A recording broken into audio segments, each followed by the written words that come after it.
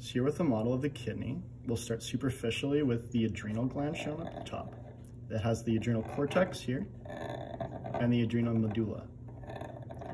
The adrenal gland sits on top of the hard outer capsule of the kidney called the renal capsule.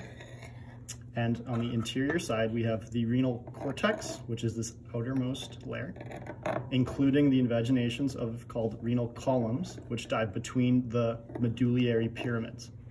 This is a cross-section of each one. This is what it looks like in real space, where it's pyramid-shaped. Further, we have a renal papilla, which are these peaks that all collectively drain into a thing called a minor calyx, which are better shown here. Minor calyxes will drain into the major calyx, which will drain further into the renal pelvis. So the renal pelvis is this larger structure that has many major calyces.